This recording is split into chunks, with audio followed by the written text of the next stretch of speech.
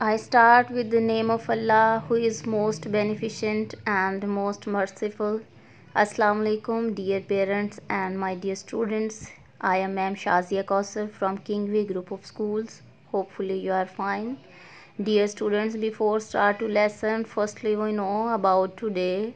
So let's we start what is day today. Today is Wednesday and the date is 24th March 2021. Dear kids, open your book of English and see the topic rhyming words. Rhyming words, which is the objective to identify rhyming words. Firstly, we know about rhyming words. What is rhyming words? Dear kids, rhyming words क्या होता है? Words that end with the same sound are called rhyming words. मतलब कि जो last वाला आपका sound होता है, लास्ट लेटर होता है, वो सेम हो अगर, तो उसको फिर क्या बोलते हैं? Rhyming words. जैसे अभी हम पढ़ेंगे जिसके ऑब्जेक्टिव SLO नंबर 1 है and circle the rhyming word. First one is done for you. जैसे आप देख रहे हैं वैन, फैन, मैन, इसकी लास्ट साउंड सेम है और इनकी आवाज़ भी क्या सेम है, लेटर भी सेम है, तो ये क्या है? Rhyming word. नेक्स्ट है जैसे सन, फन, रन, इनकी लास्ट साउंड सेम है. थर्ड है सिट, फिट, बिट, इनकी सेम साउंड है. लास्ट वन है बेटा रैट, बैट, ठीक है, लेकिन इसकी थर्ड साउंड नहीं है, तो ये राइमिंग वर्ड नहीं. अब हम स्टार्ट करते हैं राइमिंग वर्ड. जैसे cat, bat, hat, rat, cat, bat, hat, rat. T is the same sound of last. These are rhyming words. These are rhyming words because T is the same sound in all these words. These are rhyming words. Next देखेंगे हम fan, pan, can, man.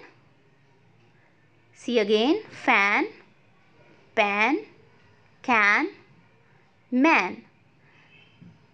Cap, map, nap, cap, tap, cap, map, nap. P is the same sound. Pad, lad, sad, lad, mad. D is the same sound on all these words. Lad, pen, men, hen, ten. See again, pen, men, hen, ten. N is the same sound in all these words. These words are called rhyming words. Dear kids, मैंने further rhyming words भी आपको बता दिए हैं और book से भी आपने इसको याद भी करना है और इस पेज का होमवर्क भी करना है. नेक्स्ट पढ़ते हैं कॉपी के काम की तरफ, जो कि असेसमेंट आज आपको इशू की गई है. आपने बेटा इसको लिखना है. डियर पेरेंट्स, राइटिंग टूल हर कॉपी के फर्स्ट पेज पर मैंशनड है. इन टूल्स को कैसे यूज़ किया जा सकता है, कैसे राइट किया जा सकता है, उसकी वीडियो आज सुबह आपको भेज दी गई थी. उसको ज़रूर देखें और उसी के मुताबिक बच्चे को ये असेसमेंट तैयार करवाएं जो कि कॉपी के ऊपर रेडी है. इसको लिखवाएं. फर्स्ट पर क्या है? Sky letter which are 7 sky letter आपने राइट करवाने हैं बच्चे को इस फॉर्मेट के अंदर, और वो राइटिंग टूल जो कॉपी पर भी मौजूद है और वीडियो में भी आपको बताया गया है वो आपने करवाना है. नेक्स्ट वर्ड है ग्रास लेटर्स.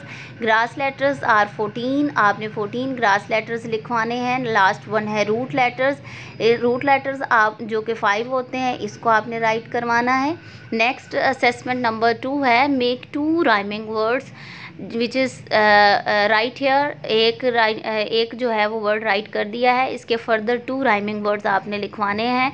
जैसे सिट है तो बिट, फिट ये आ सकता है. मैन, फैन, पैन आ सकता है. सन, बन, टन भी आ सकता है. टिन, मैट, इनके भी राइमिंग वर्ड्स आप बनाएंगे. और लास्ट वाली लाइन में बेटा आप अपना नेम राइट करेंगे.